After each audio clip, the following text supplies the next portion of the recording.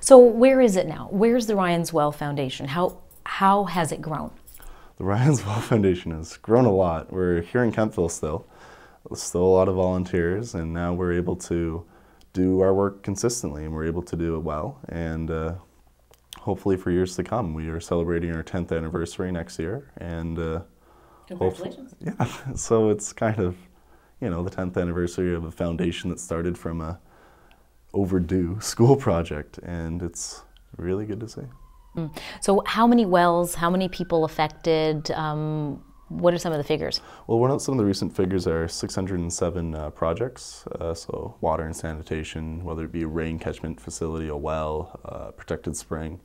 So we have 607 of those, and that's helping over 700,000 people in 16 countries. 16 countries now. Are they all in Africa? No, actually, we do some work in South America. We've done a lot of work in Haiti recently, and yeah, because the need is everywhere.